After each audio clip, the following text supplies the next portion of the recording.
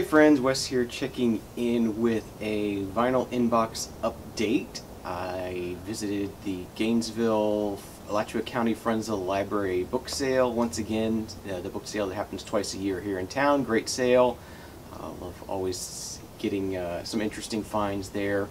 I did not get in line and go early in the morning this time. Didn't feel up for it, you know, that you get there at 9 o'clock in the morning and the line goes all the way around the block, and then it's a mad dash to get to whatever it is you're interested in, and the records just keep getting more and more crowded, and people are jumping over each other to get into the bins, and it just becomes pretty stressful. So I decided to sit that out this year. So I went later in the afternoon.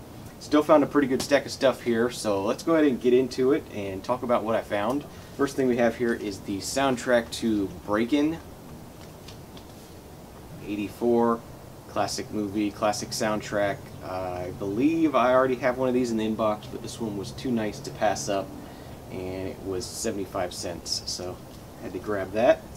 Next up, another classic soundtrack. This is the soundtrack to An American Tail. A very well-loved movie from my childhood, so picked that up. That was $1.50. Next up we have an EP from Trio. They did that song Da Da Da Da that was used in the Volkswagen commercial in the 90s. Didn't really know much about this band beyond that song, and so I thought I'd go ahead and grab this and see what it's all about. Some fun sort of German pop music. So that was $1. We have the soundtrack to Blade Runner done by the New American Orchestra. So this is the orchestra reworking the Vangelis soundtrack that apparently was never actually released until recently. Not the soundtrack, but the score, the film score, was not released until recently. Anyway, so I thought I would grab this. It was 50 cents, so we'll see if this is anything or not. Cool looking piece of vinyl in good shape. Here's a really awesome one, something I've been wanting to get. This is the Walter Carlos's soundtrack to The Clockwork Orange. This is actually the score to The Clockwork Orange, I should say. Very little of this music actually made it to the soundtrack, so the score is just all of the electronic work that Walter or Wendy Carlos made for the movie Clockwork Orange, and this is definitely something I wanted to have, so glad I got that. 75 cents on that one. Next one, we got a John McLaughlin album, Mahavishnu John McLaughlin. This is My Goals Beyond. A date on this one. There we go. Always love hearing John McLaughlin, and this was $1.75, so it looks like a nice piece to have. Here's one. I've been looking for the marbled copy of this forever and just never seem to find it, or when I do find it, it's $20 or more. This is Dave Mason's Alone Together. But apparently this album is, not only is it cool, the colored original pressing is cool, but the album itself is pretty good, so I thought I would grab, this is just a black vinyl copy of it, and just give it a spin and see what it's all about. It is on the Blue Thumb label, so that's pretty neat. Alright, next up we have Redbone's Potlatch. Still do not have a date on this one. But Redbone was a Mexican and Native American rock group in the 70s. Alright, next up we have another soundtrack. This is the soundtrack, the Redbone was $2. Next up we have the soundtrack to When the Wind Blows, a movie I'm not familiar with, but it has Roger Waters, David Bowie, Genesis, Squeeze, Paul Hardcastle, a bunch of cool names on here. Roger Waters did the soundtrack, or the score to the movie, I guess, because all the second side is Roger Waters, you know, sort of instrumental kinds of music, and it looks like sort of like an animated animated soundtrack, maybe like almost has a sort of a Miyazaki style to it. So I have to look in to see what this movie is about, but got the soundtrack. That was $2 as well. Next up we have a John Lennon album that I did not have. This is Rock and Roll, 1975. This was $3. Definitely a classic, and glad to have the chance to own this one. Another John McLaughlin album. This is Extrapolation from 1972. I guess this is a little bit before they did the whole Mahavishnu thing. Should be pretty good. That was $1.75. I got an EP from Thomas Dolby, Blinded by Science. That's 4 other tracks on here. One of Our Submarines, Wind Power, Airwaves, and Flying North. Don't know if these are EP or only tracks, but always like hearing Tom Dolby, so we'll be checking that one out. I think that's $1.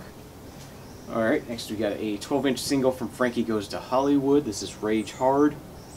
$1.25 on this one, 1986 on Island Records. Nice looking 12-inch there.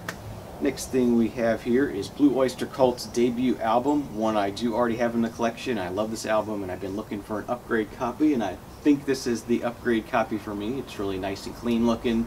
Hopefully it will sound good. This one has the Cities on Flame with rock and roll song. Just a really cool album from Blue Oyster Cult, and I do enjoy this one. Next up is an album I hadn't seen before from an artist I know well, and that's Donovan. This is Cosmic Wheels, and it's on the Abco record label. It's very cool inner sleeve artwork here, the inner sleeve and everything. Just really neat looking. $1.75 for a Donovan album, and hadn't heard of it, so I don't know, maybe this is kind of spacey kind of stuff a little bit. That'd be cool. Alright, next up another album from Redbone. This is Message from a Drum. $1.25 on this one. Again, no year. This one is a gatefold. It's another addition to the Christmas music collection as well as the electronic music collection. This is Switched on Santa, Psyman on the Moog synthesizer. So you got Christmas standards, Rudolph the Red-Nosed Reindeer, Jingle Bells, White Christmas, Joy to the World, you know, all those classic songs done on a Moog. And this one is still sealed, and it was $1.25. So that's cool. I've seen other people show this one before, and always kind of was curious about it, and now I have one for my own to listen to. I've been seeing Derek dig into the library music a bunch recently, and I found a piece of library music of my own that I think I'll really enjoy. This is Oscillations 1, 2, 3, and 4 by Don Vogeli. These are just electronic library music. Would be used in, you know, TV shows and radio shows as bumpers, background music, kind of stuff like that. But this should be pretty electronic. From 1972 to 1975 is when these were originally made. They were originally released, you know, just as single LPs, and they were so popular that they got re-released in this box set. So there's 4 LPs here of library music, and looks pretty cool. So I'm excited to dig into this and see what I can find. Who knows, maybe I can use some of this music on the YouTube channel here and not get a copyright infringement. Next up we have an album from Lee Michaels. This is Barrel. Don't know a whole lot about Lee Michaels. Just know he's sort of a 70s pop rocker kind of guy, light rock.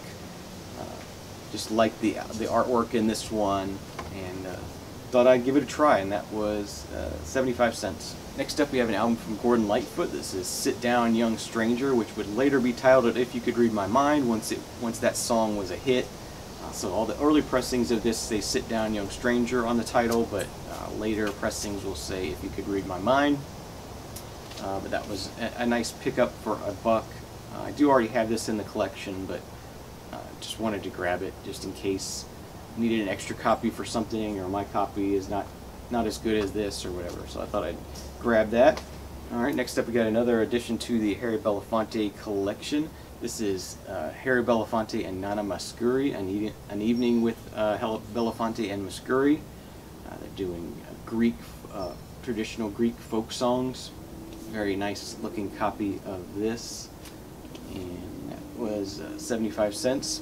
Alright, next thing we have here, another upgrade copy. This is an upgrade to my copy of Arlo Guthrie's Running Down the Road.